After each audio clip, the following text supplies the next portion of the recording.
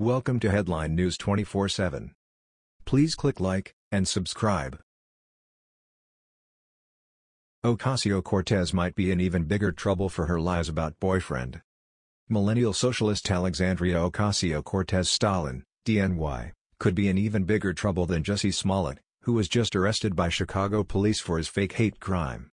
Yesterday, it was reported by multiple media outlets that Oc helped funnel $6,000 to her boyfriend during her campaign.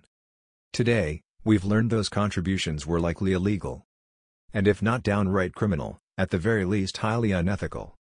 From Twitchy. Remember Luke Thompson?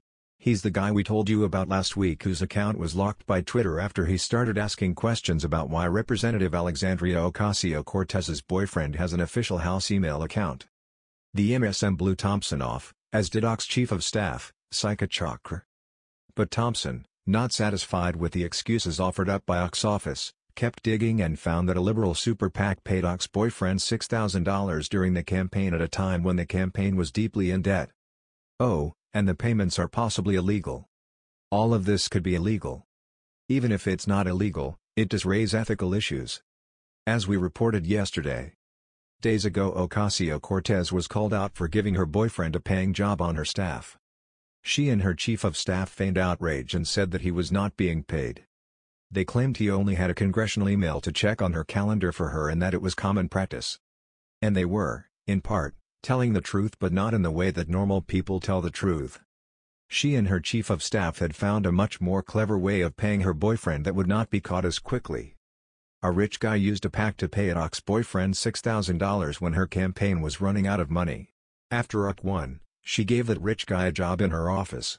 Follow me on a journey, author Luke Thompson said.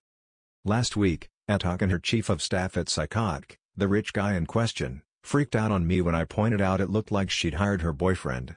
I did some digging in the FAQ. Turns out Psychic has hired her boyfriend, before, just not to do any actual work, he said. Oc paid Brand New Congress LLC, which at Psychotic owns, for strategic consulting. At Brand New 535, the PAC Psychic ran in parallel to his LLC, turned around and paid Riley Roberts, the boyfriend, the same amount as its sole marketing consultant. How swampy, he said. The payments to Roberts are the largest payments made by at Brand New 535 to any person or group other than Brand New Congress LLC. Oh, and Roberts doesn't work in marketing, Thompson said. What do you think of this? That was the news. We thought you might be interested in knowing about this. Please click like and subscribe. Thank you.